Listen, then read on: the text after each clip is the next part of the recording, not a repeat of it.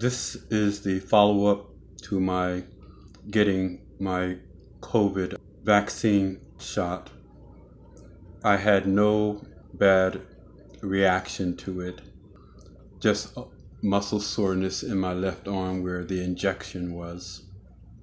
I was able to sleep well. I felt a little achy, but not to a point where I was in any distress. I was able to wear a face mask while among family members in the household, which was a good safety precaution. And as of yesterday, I've started not wearing the mask in the house along with other family members, but maintaining a safe distance from them so that I would not affect them in any way.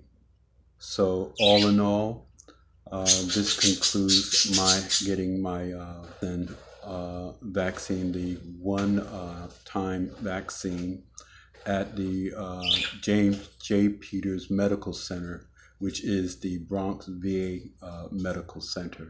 And now that I have this card that comes along with being one of those who have the shot, I shouldn't be denied access to some of the places that New York City has designated as those areas which a person has to produce their vaccine card, and especially if I'm going to travel abroad or even within the United States, whether train, bus, or plane. Okay, so that concludes my my experience thus far. So I keep you posted if anything else comes up. Ciao.